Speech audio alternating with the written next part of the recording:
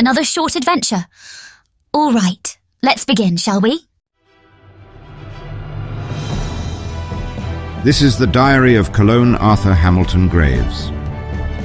There were other powerful artifacts in Atlantis besides the three scions. As I've traveled, I've discovered several other extremely powerful artifacts that the just rulers of the Triumvirate took with them.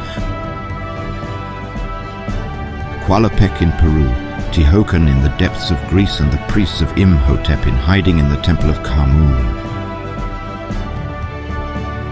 Taken together, the artifacts are brutally powerful and must not be allowed to fall into the wrong hands. My fear is what horrors would have been unleashed if I will not find them.